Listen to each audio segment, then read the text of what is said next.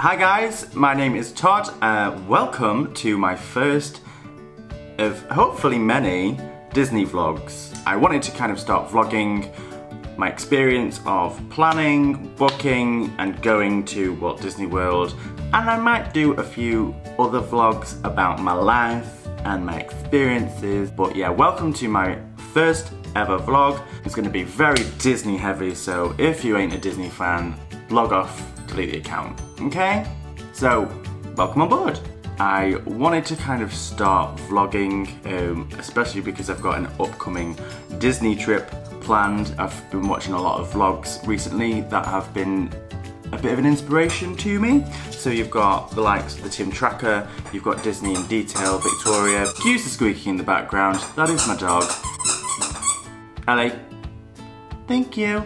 So yeah, like I was saying, I've been really inspired by a few people who have got vlogs out there. So the Tim Tracker, Victoria from Disneyindetail, the WDW Couple, JenLefforge, Hattan, there's loads and loads of vloggers out there that do a lot of Disney stuff. I've got my Disney ears on and I wanted to do a vlog, because why not? It's 2019, this stuff happens, okay people? So let me just take this off because it's quite annoying me. In September last year, no, August last year, I decided to book a trip to Walt Disney World, Florida. I haven't been since 2013, and that was, I used to work there, so if I give you a little bit of a backstory of my love and devotion to the Disney magic, I worked there for a summer back in 2008, 11 years ago. I worked in entertainment because I'm a performer, that's what she does. I was friends with certain characters in the parks. It was an incredible summer. Hot, humid, amazing, drunken in some aspects. And then I went to work at Walt Disney World again, in Epcot this time, in the World Showcase at the UK Pavilion, where I was a server. Well, I was a cultural representative in the UK Pavilion, so I worked in the Rose and Crown. So that started off being a seater and greeter, working in the chip shop, the famous chip shop. Everybody raves about the fish and chips there, but whether or not they've improved in the last 10 years, I don't know, but when I was there, they were questionable.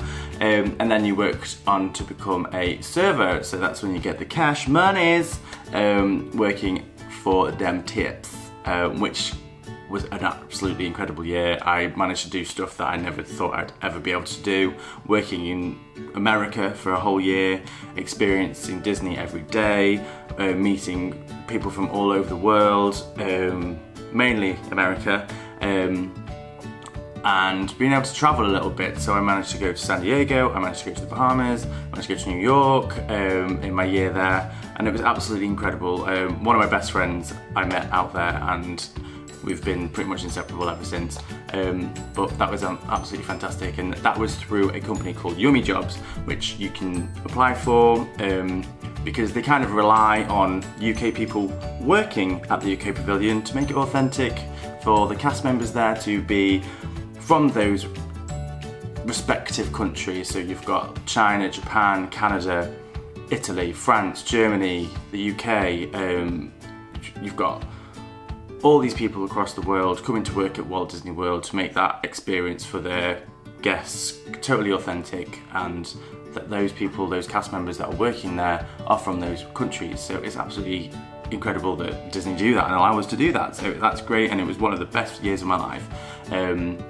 But anyway, I digress.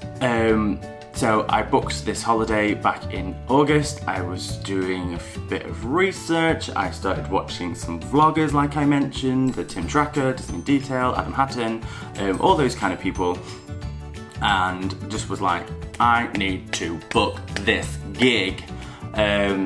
So I was going through what I want to do, and I was like, okay, can I crunch the numbers, and then decided to go, meh, F it, I'm booking it.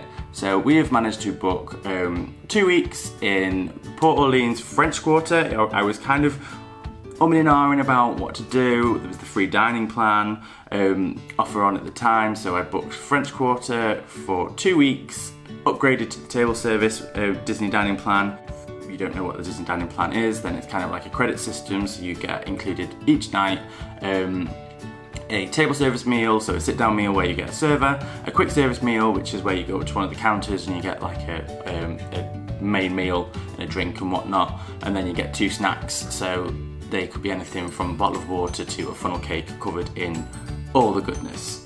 And you get a refillable mug, which is really, really handy when you're in the resort and you're having a pool day, you're chilling, and you just want a bit of a lemonade. So 2 weeks, managed to get that for a reasonable price. Booked the flight separately because obviously flights aren't available that far in advance because we go in September. So booked August last year to go September this year.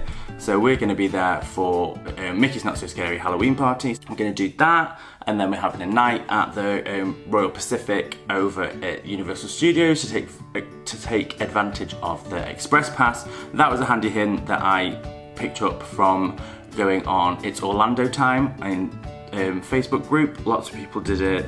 One night, Express Pass for both days that you're in the parks, bish bash bosh, saving yourself a fortune just by spending one night in one of those hotels. So there's 3 hotels that you can stay in: the Hard Rock, the Royal Pacific and the Portofino, all of which give you Express Pass for the days that you are there from check-in to check-out. So we're going to take fully advantage of that, and plus we're going to be on site for Halloween Horror Nights, which I'm super excited about because they've got the Stranger Things scare maze, they've got other scare mazes, and they've just announced that there's going to be a Ghostbusters one as well, which is pretty epic. Like, so over a period of time when you book a Disney holiday, you have certain windows that you can start to book things in. So from 180 days you can start booking in restaurants that you want to sit at, table service restaurants, and just to make sure that you've got that reservation. Some of the restaurants book up like that, so you've got the likes of Be Our Guest restaurant. You have to book that because even though it's a quick service for breakfast and lunch, it's a sit down table meal in the evening, so even being able to book for lunch and breakfast, it's like gold dust. So the Be Our Guest restaurant is absolutely beautiful. It's all based on Beauty and the Beast. It's breathtaking, it's so immersive. I remember going there in 2013 and just like, am I in a film? Oh, it's great. So on the 180 day window, logged on, did my Disney Experience app, booked all the things that I wanted to do. I am still swapping and changing to this day, and I have, I think, 57 days to go, and I'm still like, don't want to do that, I don't know, yeah, we'll change that. And then 60 days you get to book fast passes, so you have 3 fast passes per day in the park that you are there for that day.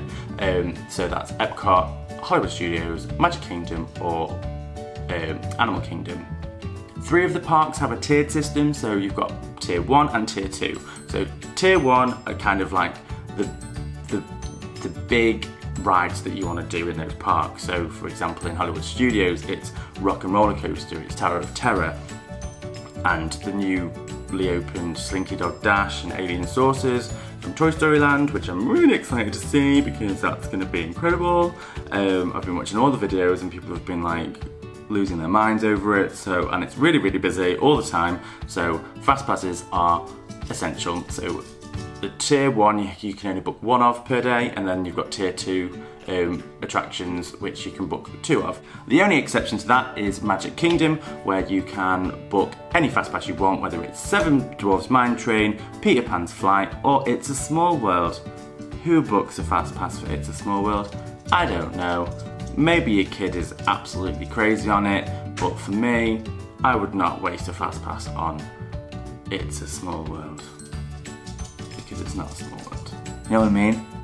So yeah, fast passes are booked, restaurants are booked, everything is booked, paid for, gig is down. So I'm super excited. I kind of wanted to just kind of go through my plans with you and show you what I have decided to do each day.